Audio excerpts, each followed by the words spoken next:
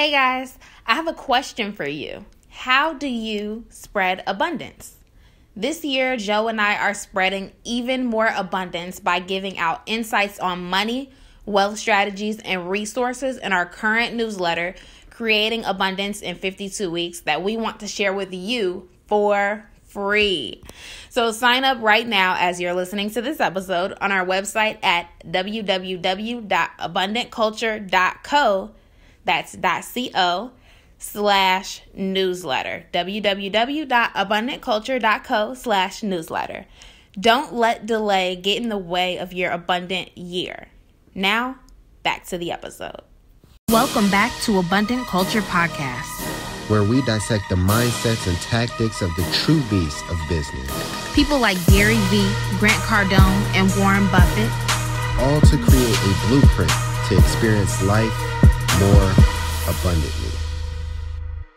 Hey guys, this week on the Abundant Culture Podcast, we're talking to one of our very, very good friends about real estate and credit, because he went from just an average teacher salary to a millionaire in just 1 year by building up his credit, helping others do the same, and then applying that to his real estate portfolio. And we had such a long talk with him that we had to split this episode into 2 parts. So this week, we're talking about how he used credit to build his real estate portfolio, and then the difference between business and personal credit. So get ready to listen to and learn from our very good friend, Melvin Johnson. Hey, Melvin, how's it going? We're so glad to have you here at the Abundant Culture Podcast. We were supposed to have you on for like a long time ago. I mean, we knew you before I think we even started the podcast, right? Mm-hmm. But now we're just now getting to it. And a lot has happened over the course of starting this podcast to where we are today. But before we get into the meat and potatoes of what you do and why you do it and all those different things, tell us a little bit about your story. Like, how'd you get into business and what motivated that? Hey, well, I'm happy to be on the show. Yeah, as you know, we've known each other for about 2 years now. So one of the things I would say that motivated me to get into business in general, whether it be real estate, credit repair, or business funding, was the fact that I knew I had gotten to a point in my life, per se, where I know I needed to make a decision. My wife and I were graduating seminary, grad school, and we had a small child, our daughter Joy. And the kind of degree that I went out there was more personal than it was a moneymaker degree kind of thing, one of those things. It was a Master of Theology is what it was. And although I highly value the degree, at the end of the day, like, I have to make ends meet, some way or another. So for me, I had spent so much time throughout college just, doing some personal development, some soul seeking, and also just honing in on some things that I didn't get growing up, that I never really dug my teeth into my actual occupation, like what it is that I wanted to do. I mean, I had things that I thought I wanted to do, whether it be nursing or, business administration, psychology, various things, but there was never a single thing for me that throughout my entire collegiate career where I just knew this is what I want to do. Right. And that lasted all the way up until about my senior year of grad school, or, my last term of grad school. And one day, my wife and I, we were laying around the house, and I was scrolling through Facebook, and a good friend of ours, Daniel Clark, I had seen on Facebook that he had closed on one of his deals. This was probably November of 2016. 17. And I'd seen that he had closed on a deal. And I was like, oh, wow, that's pretty neat. He closed on, I believe, a 24 unit. And I reached out to him, and I was like, man, hey, what are you doing? How did you get started, doing whatever it is that you're doing? And he was like, hey, man, it's been awesome. If you can come to my office, I'll explain everything to you as to what it is that I do. And I was like, oh, okay, cool. Now, Daniel lived about 3 hours away from where I stayed at the time. So like most people, when confronted with a decision, they're reluctant, and then eventually they don't make a decision. And I was one of those people. I told him, strung him along for about 6 months. I was like, yeah, I'm coming. And I never come and sit down with him. And then about May of 2018, he popped back up on my Facebook timeline. And he's like, hey, officially, I'm a multimillionaire, right? I closed on a believe it was a 32 unit building. And I was like, okay, what's the trick? I was with this guy at church camp, and, I know him, like, he's pretty normal.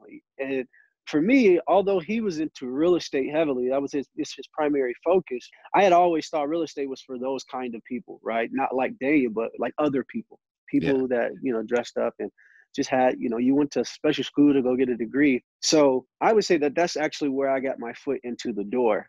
He invited me to a workshop, and that's actually where, you and I met at the workshop. And, I was real skeptical. I was like, man, tell me what's going on, man. Is this really real? Is this the real deal?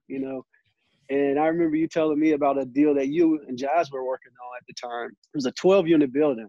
Yeah. And I think the guy who had spoken maybe the week before that workshop, he had gotten me to come back. I would say our conversation had gotten me to believe that it worked, right? I was like, okay, somebody like me, another African-American male, my same age, similar situation in terms of trying to put his roots down and start a family. Okay, that was enough for me. So I think that's actually, where I got my start. My start came from, various encounters, but to pinpoint it, I would say it was solidified when I came to the workshop, and then you told me that it was something that you had been doing for just a short amount of time. You hadn't been doing real estate that long up until that point. I believe maybe 3 or 6 months.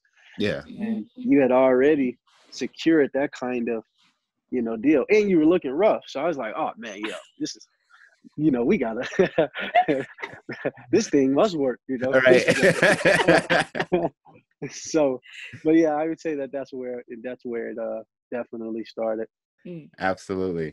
So kind of talk a little bit about from, I guess, the time you made that decision to jump into this real estate thing to becoming, I feel like a lot of what you're known for now is building, credit, getting people funding for businesses and different things of that nature.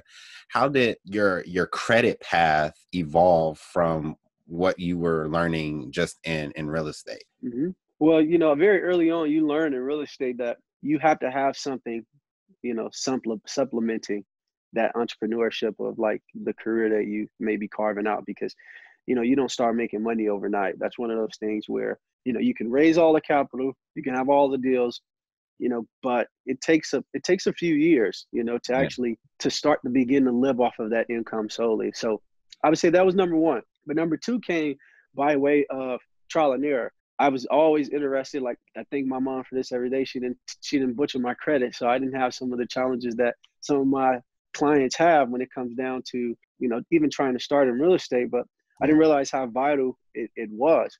But for me, I grew up, not extremely poor, but I didn't grow up, like wealthy. So I was always trying to figure out another way. Like, okay, raising capital is cool, but, this credit thing, we were told, stay away from credit cards, you don't ever deal with credit, you don't ever deal with that sort of thing. But the more I listened to a guy speak at a workshop, and I mean, the way that he was just breaking down credit, it just blew my mind, right? It just blew my mind. But so I started to try different things. I started trying to do the authorized user thing. I started trying to work on trade lines, and a lot of it was just junk. It was a bunch of junk. And, I was out of thousands of dollars. And it amazes me that I can say that I was out of thousands of dollars, because when I first started, I didn't think I had any money to start with, And then when I started trying to experiment with stuff, it was $10,000, $15,000, $18,000 when it was all said and done. I had blown all of it. And I was like, wait a minute, that could have been money that I did on a wholesale deal or something like that. And I don't even know where it was coming from half the time. So that was, but I had wasted all of that time. I would say about 3 months. And I think the last guy that had sold me on this, man, we can build your profile right to get you funding, and it'll help you jumpstart your real estate investing career. When that didn't work out, which would have been 2017, it would have been around November of 2017. That's when I was like, okay, I have to learn about this, obviously, because there's no one to trust in this field, and for me, I don't like not knowing something, right? If I learn it and then it's just too time consuming, or if I learn that it's too much for me, I'm okay with letting it go. But if I can have an opportunity to learn and then offer it as a service, then for me, I'll do it. And that just so happened that I was able to do it. So I took away for about 6 months just learning credit, learning the laws and learning how it affects the business, how can it be beneficial to the business, the personal the same way, and how those things could be, used and manipulated to help an individual, to build a track record. Because I don't think any of the credit that initially I was trying to build, I don't think any of that can help you to become like, super wealthy, but it can help you to establish a track record and build transactional history that a lot of times goes underrated with like banks.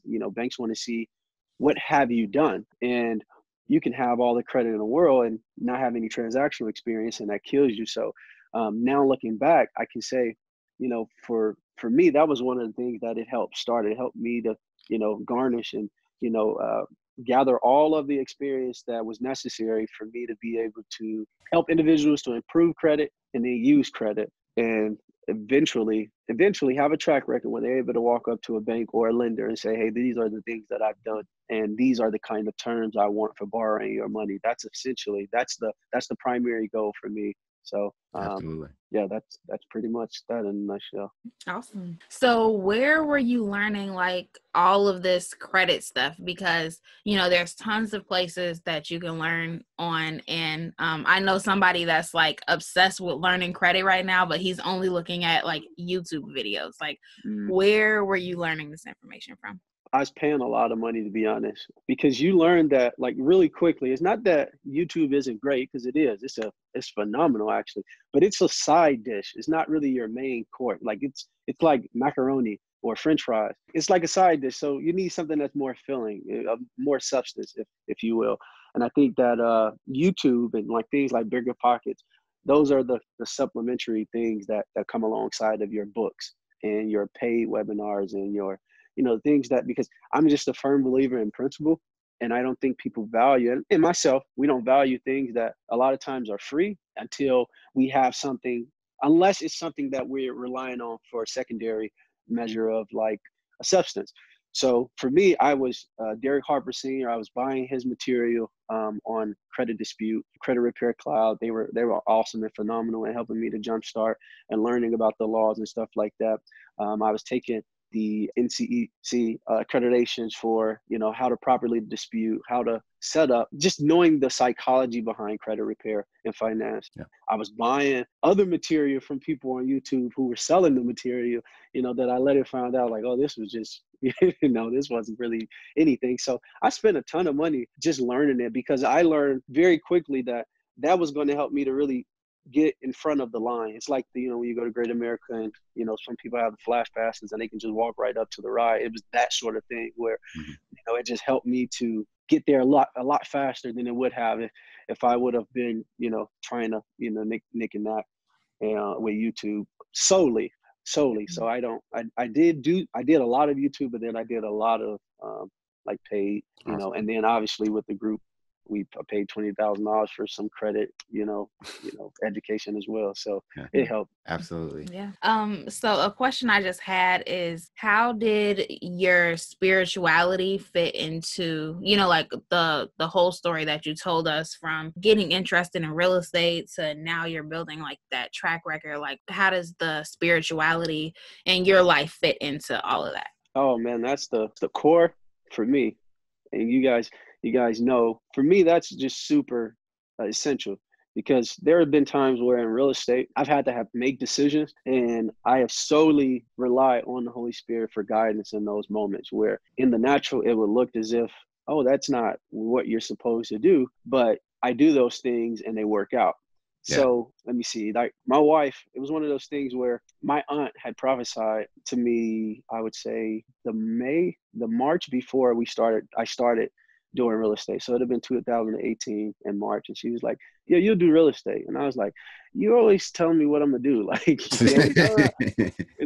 said I was going to do this. You said I was going to do that. And she's like, no, you're going to do real estate. And it wasn't on my radar.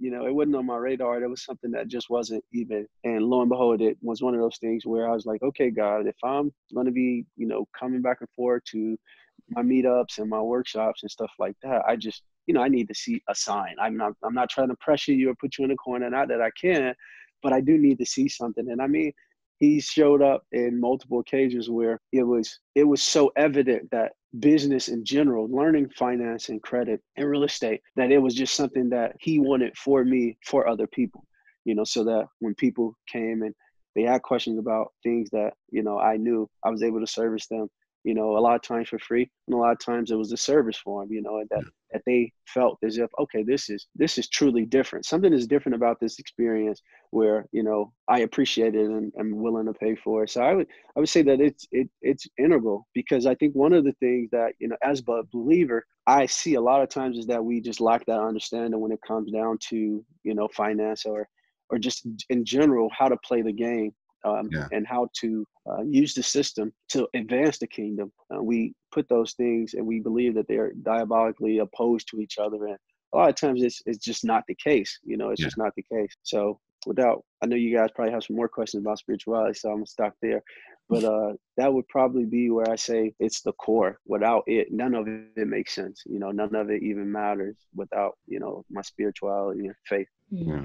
And that's a good point that you made, to really tying the two together, like your spirituality with the knowledge and wisdom that you were gaining about finance and real estate and all these different type of things. I was listening to this guy the other day. His name is Jim Baker. He's like a pastor, but he also does something for like entrepreneurs. And he was saying how, like, if you want like this supernatural favor, the best way to get it is to kind of like have, I forgot exactly how he worded, but he was like, God wants to put his super on your natural. So it's like, you should try to get your natural together. So, God can really bless that with the supernatural. And I think that's what I really seen you do this entire time in business, is you really married the two both together very, very well, because the rate at which you succeeded was just a lot faster than pretty much anybody I've ever seen. Like, I've never seen somebody go from, basically knowing nothing about investing to owning, multiple pieces of real estate, raising capital and doing all the things, and had a business that repairs credit, all these different things. And I think you did all of that in about a year and a half, 2 years. Yeah, super quick. Yeah, like that's unprecedented for most people. So I knew that there was definitely a supernatural component there, because we know some people who join these workshops and different things of that nature, and they'll be there for like 5, 8 years, and, they haven't done a single thing. So I think that was amazing. Another question that I was really wondering about is, we're talking about credit. For our viewers and listeners who may not necessarily know, there is a business and a personal credit. And I kind of wanted you to touch on the main differences between business and personal credit, to kind of inform people who may think that there's only a such thing as personal credit. Yep. Well, to backtrack a little bit, to God be the glory, man. Truly, that's a testament to his faithfulness and, his call, because it wasn't something that I even thought that I could do. And because it was something that he had in alignment with my life, it just worked out. It worked out. It had no other choice. So, but in regards to like business and personal credit, and it's funny because it's forever developing with me, right? Because most things in life are just situational. There are very few absolutes, I believe, in regards to like, it should be done this way every single time. Right. And if you would have asked me that last year, I would have told you what a different thing between business, business and personal. But now, one of the biggest difference that I'm seeing a lot is, and this is because of the data, is like one of the things I like to highlight is the utilization. On the personal side of credit, your utilization weighs in so much heavier than it does on determining what your business credit score is. So like on the business side, your utilization, the personal side, your utilization it determines 30% of your credit score, your FICO. That's a huge difference. So, if it was on a scale to 100, it would determine, 30 points of it would go out of the window if you maxed out your credit cards that month. And you just put that on a grander scale of 550 points that you're trying to make up, because you start out with a 300, okay, 350, 300, depending on the person, and you have to make up 550 points, right? To get to an 850, that's the minimum, and that's the highest. I'm not seeing anyone personally have lower than that. I've seen no credit. I've not seen anything lower than 300, and because it doesn't exist. But surprised me, right? But that's the bare minimum. And utilization is one of the heavier things. Now in the business, it doesn't really matter as much, right? Because that's not something that's heavily reported.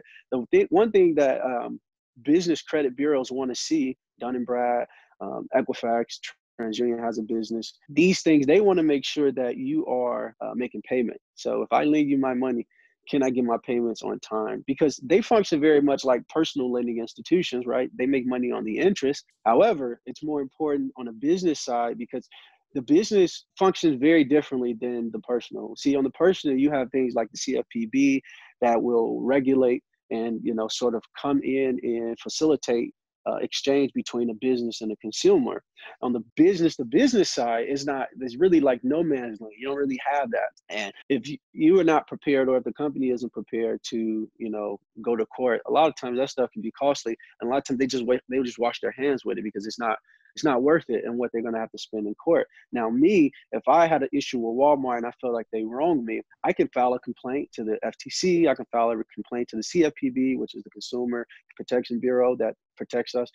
I can file with those companies and I can let them sort of handle issues for me that may or may not get resolved. But if they don't get resolved, then I can further pursue with my own personal legal team, and then I can go after them. On the business, is not so. Payment history is that much important because on the business than it is on the personal. Although it accounts for 35% of your personal FICO, it's almost like it drops off the list of utilization, almost drops off the list on the business side. And it's easier to get credit limit increases on the business side than it is the personal.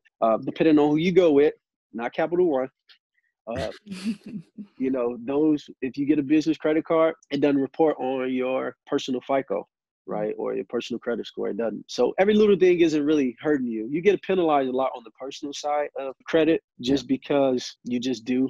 Whoever developed the system, whenever they developed it, they just develop. And I guess it's no different than you and I. If I lent you money and we were a part of community and you didn't pay me back, I'm probably going to blast you to the community as well. But on the business side, I can go hide behind a lot of entities. So, it's very hard for Joseph to change the way he looks. I mean, unless he is willing to undergo some excruciating pain, like pouring hot grease on your face to disfigure you in some way, But on the business side, it's very easy. You can hide behind multiple LLCs, especially when you're not the personal guarantor. If you build up businesses strong enough, those businesses can individually or solely exist on their own and also develop their own credit. So there's just so many more perks. There's so much more you can do on the business side if you actually have a legitimate business that's growing, right? Not just to be creating LLCs and they're not really be going anywhere, but if your business really is, bringing in revenue,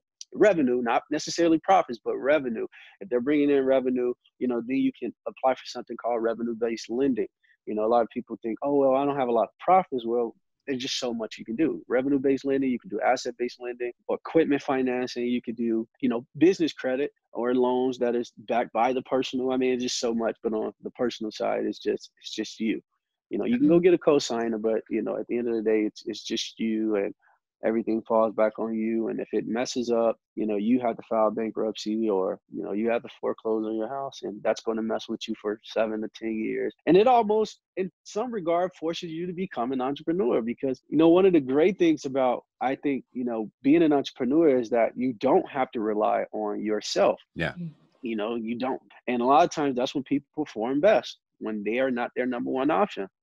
They're their greatest value and greatest resource, but they're not their number one option as it relates to how they're going to make ends meet for their immediate situation. They have to go out and make themselves presentable. And a lot of times that's when you see the dog come out of people and they just do things like, man, that's unprecedented, as you mentioned earlier. So yeah, that would be just the two differences, like a few differences between business credit and personal credit. Mm-hmm. Yeah. So how would somebody start to build up, I guess, their personal credit, and how would somebody go about, I guess, building their business credit?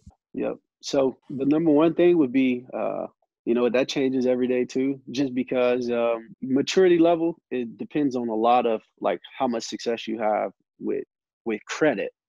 Mhm. You know, I'm going to say that probably from here on the rest of my life. It just really does depend. If you give credit to, you know, you give $20,000 to a 21-year-old who's never had responsibility in his life, and actually let's flip that. If you give that to a 36-year-old person who has never had responsibility really ever in their life, no kids.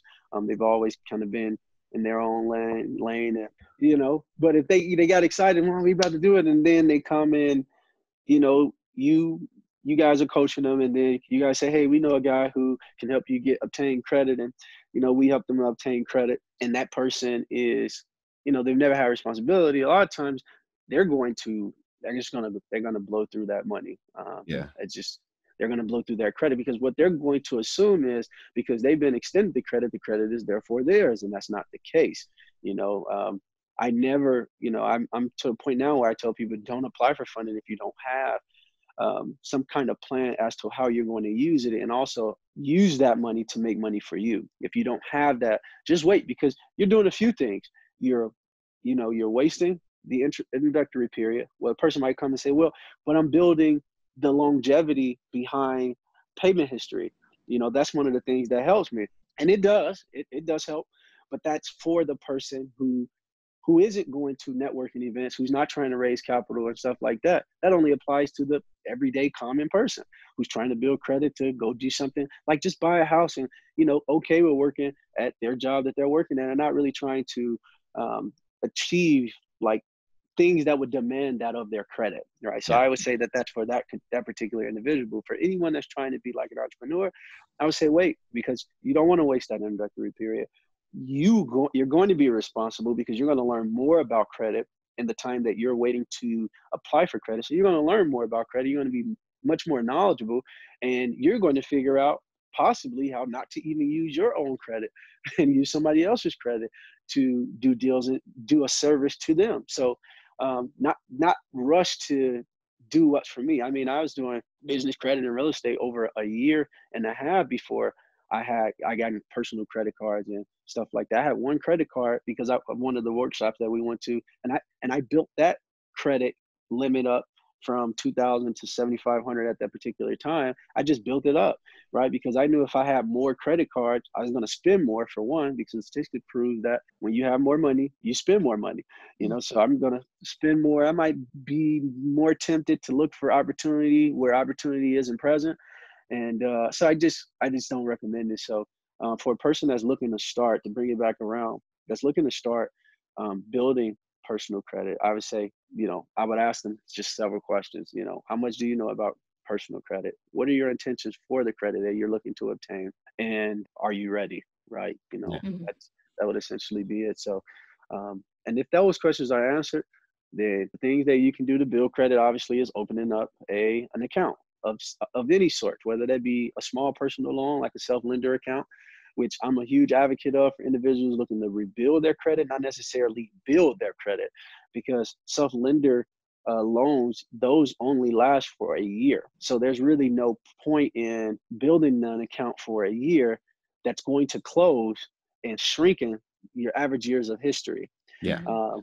So to me, they don't work for individuals trying to build credit more so than they do people that are trying to, Kind of you know, start. kind of start. So, but self-lender accounts for the person looking to rebuild. For the person that's looking to build, just opening up a regular account, you know, unsecured credit card, or a loan of some sort that can be paid back reasonably within, you know, 3 to 5 years, depending on the financial statements that they provide, something like that, because those do help, because you need a mix, you need a variety of credit for you to actually have a strong credit score. So maybe a cell phone bill, a light bill, something like that, you know, because it demonstrates to the lender that you are a responsible borrower, because you've been responsible in some of the day-to-day activities and day-to-day obligations that you have as an individual. So we'll take a chance on lending to you, because that's really all lending is. It's just a chance for a person to make their money. Yeah. It's not really even to better their situation. Should we give you a chance to make us money? That's what it is. So that would be another thing, so self-lender, opening up maybe a small credit card, secure, unsecured, however, secured for the person that's looking to rebuild is a great option because you can give money and then after a certain amount of time, they'll give you your money back and turn it into an unsecured card. And then it's also an awesome way to build payment history because that's the highest on a FICO. It composes of most of the score. So I believe it's 192 and a half points that it comprises of. So something like that, and not missing payments, which is why if I had an individual who just said, man, I just cannot wait. I hear what you're saying. I'm looking to get started right now. I don't want to do real estate for another 2 years, but because of what you're telling me, I'm going to learn during that period, or a year. That's probably exaggerated, but a year. I don't want to do real estate. I don't want to do credit repair. I don't want to own this auto shop or barber shop or, coffee shop, whatever it may be. But I want to build my credit. Okay, so I'd start them off with the smallest credit limit that you possibly can. And the reason why I would do that is because you can build a relationship with whatever institution that is, whether it be Chase, Amex, Discover, whoever it is, you're building a relationship with them. And it is starting off very small. And there's less of a fall with a smaller credit limit. It's not that big. And a lot of times you're only paying 1% of the total amount of either the balance or whatever the card is. So I know your minimum payments are going to be low, even if you had interest packed on it. So the psychology behind what I'm thinking about and how I'm not only thinking about getting the person funded, but is this the best situation, let's say 8 months from now, and, they lose their job, Yeah. Can 6 months of savings cover their credit card bill, even if they're only paying the minimum till they find another job, those kind of things. Absolutely. So that would be definitely what I would suggest to the new person, opening up a small credit card, opening up two with two different lenders and building those and just making sure that you're making at least the minimum payments every month. And then I guess the follow-up to that question would be like, when you, on the personal side, when you're paying off these credit cards and you're trying to get the balance down, I've heard that you should keep like 1% on there, or some people say you should just pay it completely off. Like, what is there a one truth behind that, or does it depend on the person, or what's your take? Well, when you call, and I heard the same thing. So when I first started on credit repair, I was telling people 5 different things every week. It's not good. And I didn't have any facts behind it, but a lot of times we regurgitate what it is that we hear from authority figures that we see to be authoritative. Yeah. So for me, I was like regurgitating. So when I started calling in, I was like, hey, do I need to keep like a percentage on here? That's all you have to do, really. And it's like, no, I mean, we prefer you pay it off, but if you don't, just make the minimum payment. So again, that's speculative. I don't know. I have not seen in concrete any bank or lending institution be upset with you for paying off their balance in full every month. I've not seen it. But I've only been, in humility, I've only been doing, credit for 2 years, a little bit. Yeah, about a year now, a little over a year now. So I haven't done it very long in terms of just ingratiating myself into the business of, so I've not seen them reduce a limit because of it. And if there are anyone listening or watching this and they have had experience that, please reach out, let me, Jazz, and Joe know, and that'll shape my perspective from there. But I've not seen it, and typically I try to stay, if I can, between 1% and 3%, because although I've not heard from the lending institutions that they prefer to keep your balance down, it's just because of all the people that told me. I was like, oh, okay, then 1 and 3. I feel like that's a good rule. That's a good rule to let them know that I'm actually using the credit, because they only want to give you credit. It's weird. They don't want to lend to people who need it. They want to lend to people who really don't need it. But if they see that you don't need it, if what I'm hearing is true, that they'll sort of take some type of action against you because it's not paid, then that'd be weird. But yeah. So to kind of comment on that, I think, and like you work with credit way more than I do, but the reasoning that I've heard was that and it kind of goes along with what you're saying, but the reasoning that I've heard about the whole 1% to 3% thing is that what the bank's mentality is that 1 to 3% usually. I mean, if you're going to default on something, it's probably not something that you only have a 1 to 3% utilization on. Mm-hmm. But also, like, from their mentality, it's like a safe way to profit in a way. Because I mean, if you're not using the car, you're not paying interest, you're probably not paying fees either, so they're not profiting. So I guess they kind of get the best of both worlds, because it's only 1 to 3%, so it's a low likelihood of default, but also it's 1 to 3%, so they're still collecting interest and fees off of the 1 and 3%. So it's kind of like they're getting their profit, but they're also kind of staying safe. So that's kind of the way that I was kind of thinking about it. And I did hear that after a while, if you don't use, I forgot who I talked to, but they weren't using this credit line that they had. And the bank basically like closed it. And I think you told us about that. Yeah, that's what I was going to say. Yeah, I told you. I had one car, and I had like a couple that I wasn't using, right? You know, I was just like, okay, they were okay cars. I didn't think and who was it? It was Barclay. They just sent a letter in the mail. It was like, hey, and it was not even 6 months. You know, I thought, oh, and they were like, oh, we're going to close this car down because, you know, and they cited, you don't need it. You're using the other cars. And I was just like, man. So that was out of all the cars, because I think I had like 7. And I think that's when they closed that one down. I was like, oh, they really do that. Yeah, they ain't playing with you. No, they're not. No, they're like, give us our money back. Right. Yeah, so I do know inactivity that will get an account closed for sure, because like you said, they're not, you know, you're not really making them money. But and I'm still confused. I mean, I guess they closed it because they wasn't using it. But my wife had a card, she wasn't using. She just activated it last week, got it in November, and I was like, this card, I didn't even know if the card was still on or not, and it was still on. So yeah.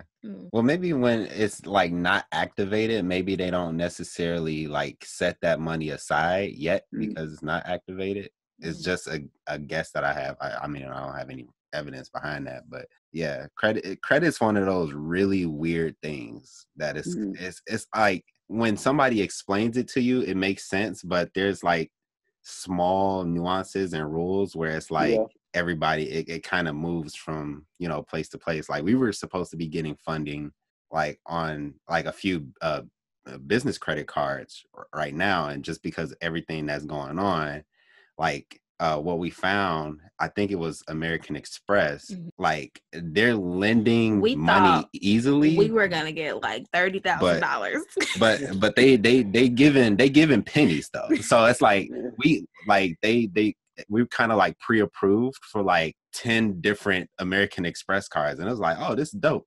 But like when you actually get one, they're like, oh, we'll give you $2,000.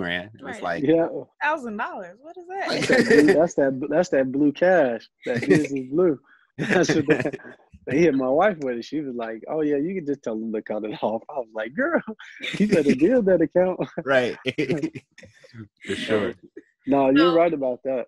Have you seen any changes then, like working with your clients or yourself, or like between you and your wife with the stimulus package? Like once that hit, have you seen changes in the credit? Oh, absolutely. Yeah. So recently, I actually went under a financial review with American Express.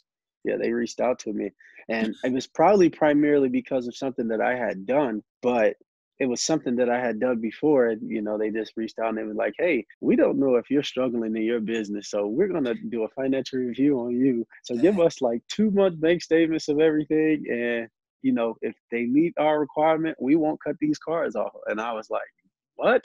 So I was like, I called in. I was like, is this serious? y'all serious? She's like, yeah, we're serious. So, this is a stick up. Right. I was like, you know, so in my mind, I'm like, how much I tell y'all? No, let me stop. Did I tell you I'm in a $500,000 or a millionaire yet? Okay. Okay.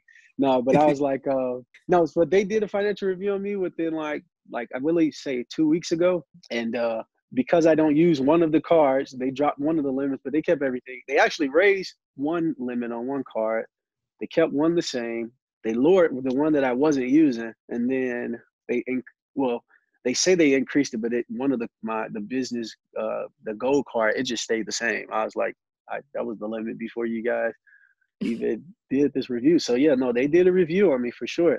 You know, those financials, I gotta tell people, you know, and that's the revenue. See, the revenue saved me in that case, you know, and boy, it didn't save me, but it confirmed what it is that I had already known, is that the revenue that was coming into the business is actually what they're concerned with. You know, they were concerned with, okay, how much is this business making a year? You know, so, you know, they were like $100,000 coming to account, but you only have like 10 left at the end of the month, you know, because you're maintaining the business, you know, so things, you know, but if they can see that coming in and then, you know, coming out, and that, I guess 2 months was good enough for them. Typically they can go back longer than that.